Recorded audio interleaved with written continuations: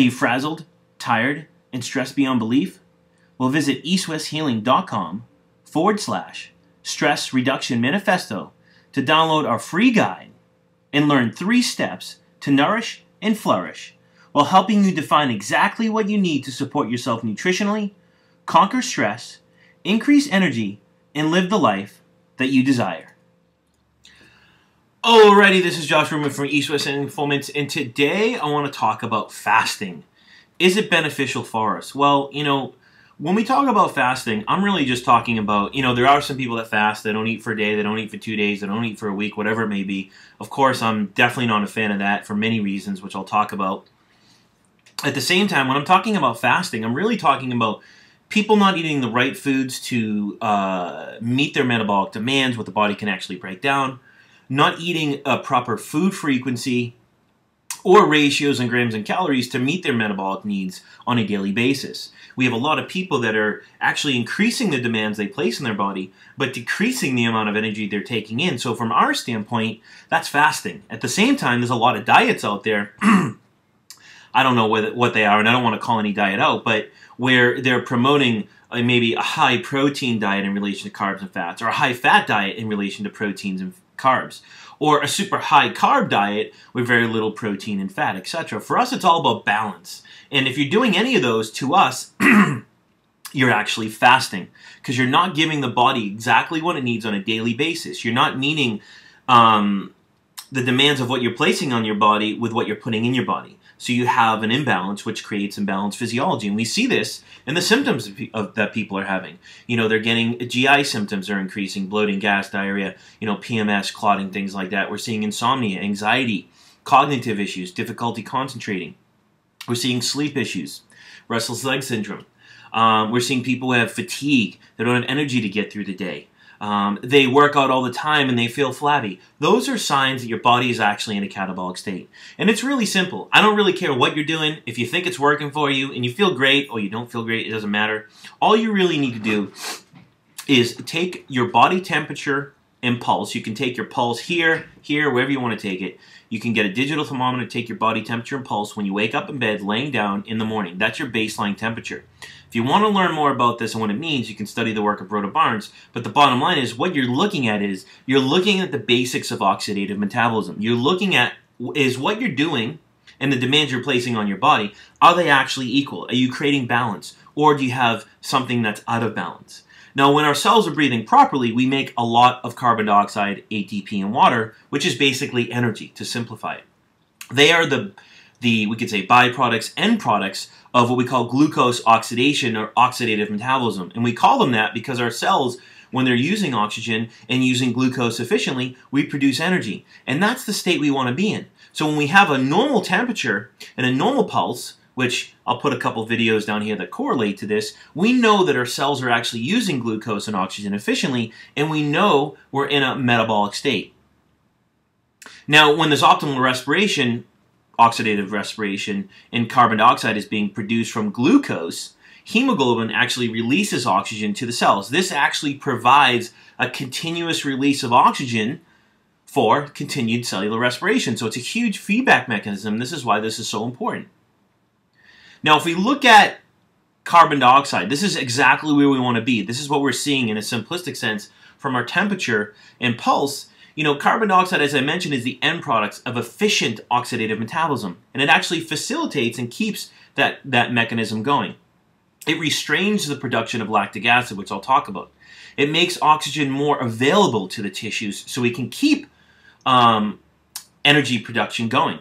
It inhibits stress, inflammation, and free fatty acid production, which I'll talk about.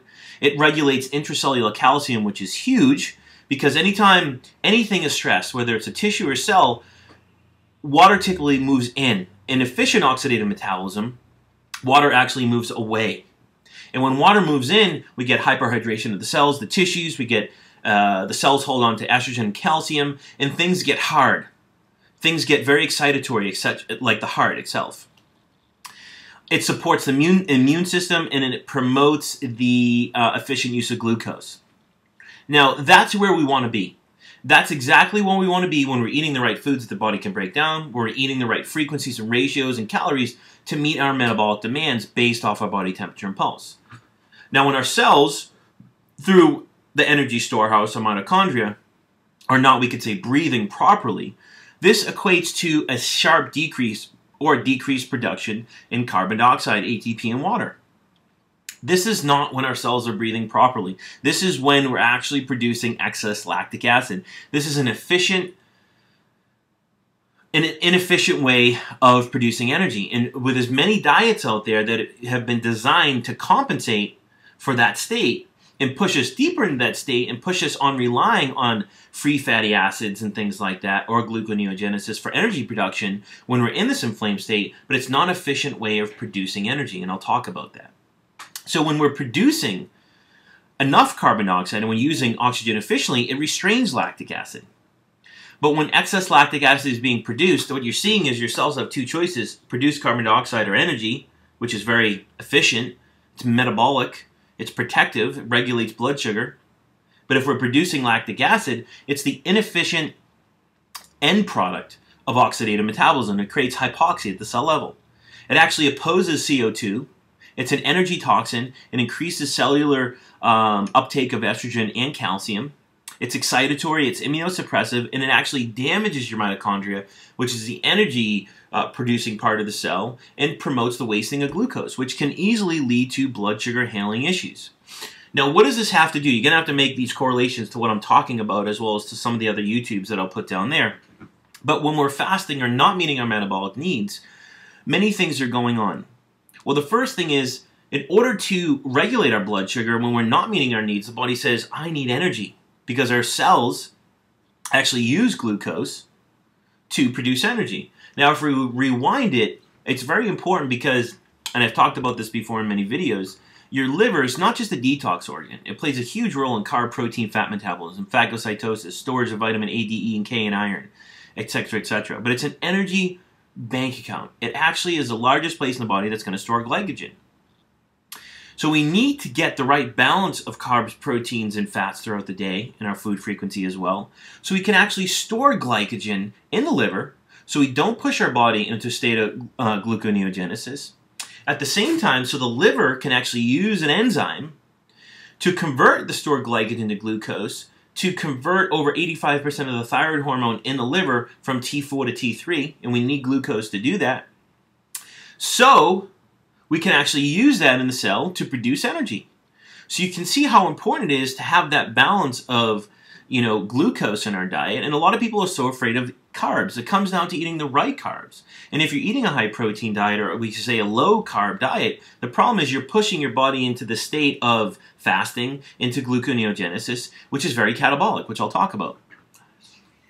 So if we're not meeting our metabolic needs, and we're not storing glycogen, and we're not producing energy, and we're in this inflammatory state, the problem is if you're not taking it in, the body is an adaptive mechanism.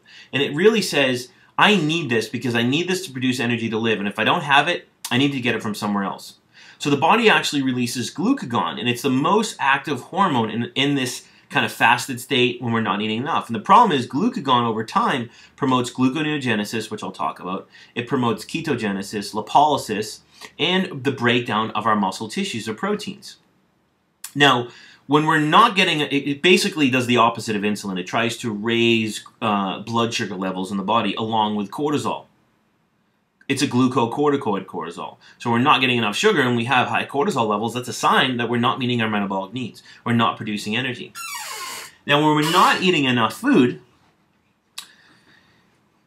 and we're in this state, we can call it the fasted state, or just not eating enough food, the body or the liver says, I still want to try to break glycogen down to glucose to be released into the blood to increase blood glucose levels.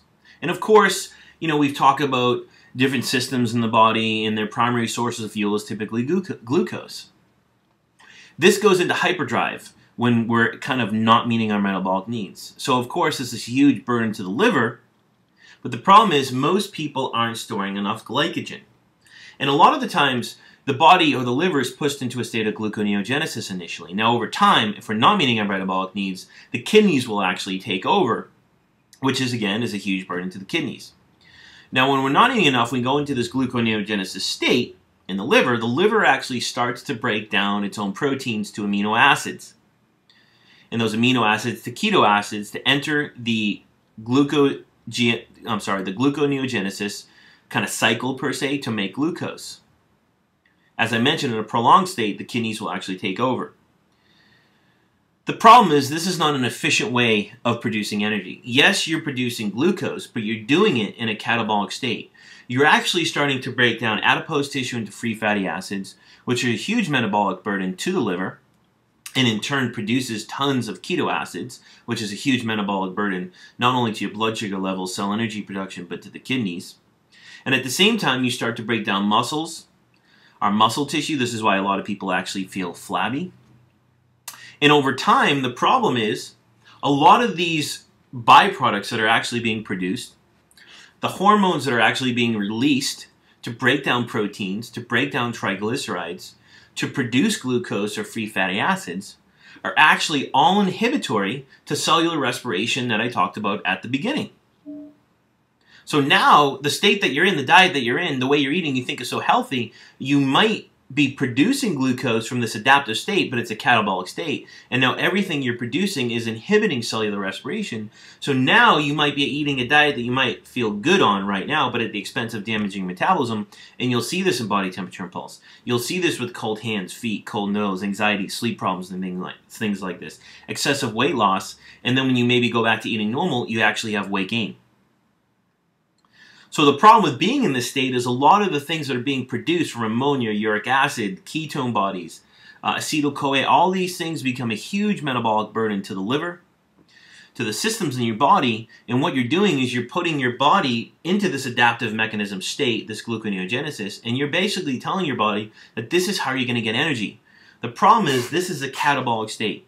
This is an energy deficient catabolic state that the body does not want to be in. It's designed to use gluconeogenesis in the state when in maybe a state of stress, but we should be able to actually bounce back to homeostasis and use stored glycogen to do this. But if you continue down this path and not meet your metabolic needs, not taking carbohydrates, etc., over time what happens is you actually teach the body to rely on most of these byproducts for energy production instead of glucose, which is a huge energy drainer.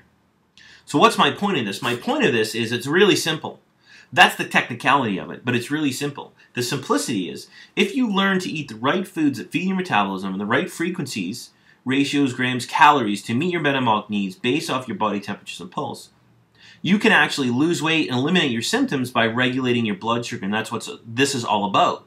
Because I mentioned if you regulate your blood sugar, you store glycogen, you convert thyroid hormone, you use it in your cell, and you produce energy. Boom, I'm out of here.